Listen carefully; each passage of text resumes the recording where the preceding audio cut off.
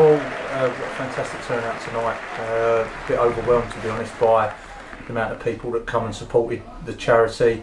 You know, to get the lads together from the 2016, the Colchester United, what they've done is unbelievable. Really supported us.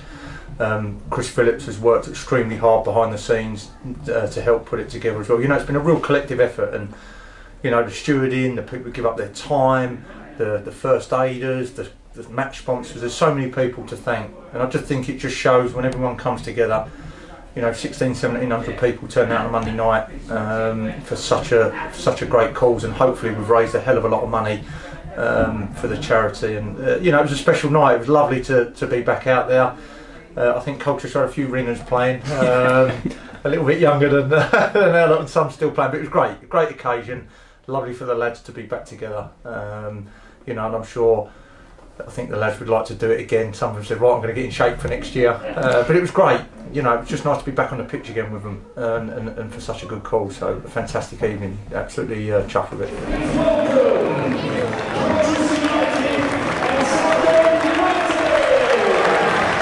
Yes, amazing really. It's, like I said, I'm not really often lost for words, and I was a bit taken aback. Obviously it was a bit manic before the game, and I was running here, there and everywhere and sorting everything out, and went out into the car park probably about 20 minutes before kick-off, and just couldn't believe the number of people, and I was sort of not emotional, I'm not sort of going to start crying, but it was a bit, oh wow, this is it. It was amazing, and it's because it's for such a good cause, and it's Southend United as well. Southend's sort of my team, and that's a special side that we had back there this evening. Obviously that everyone knows how well they did when they were last together in 2006, and it's the culmination of so much work really. I mean, we first started talking about this in October or November, and it's been going on since then, trying to get sort of sponsors, lots of little things that you need to do when you put on these events, like I've just found out in the last few weeks. So to see the East Stand that full was amazing really, and just thank you so much for everyone that's come along. All the players, they all gave up their time, not one of them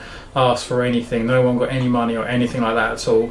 Every single person that came here tonight did it to raise money for the charity, and footballers get a lot of bad press sometimes, believe journalists, but tonight they all showed that, and two local rivals technically as such as well, everyone come together for a really great cause, and it's looking like we've raised a hell of a lot of money, and that's the most important thing. So yeah, really pleased, and thank you everyone so much for coming along.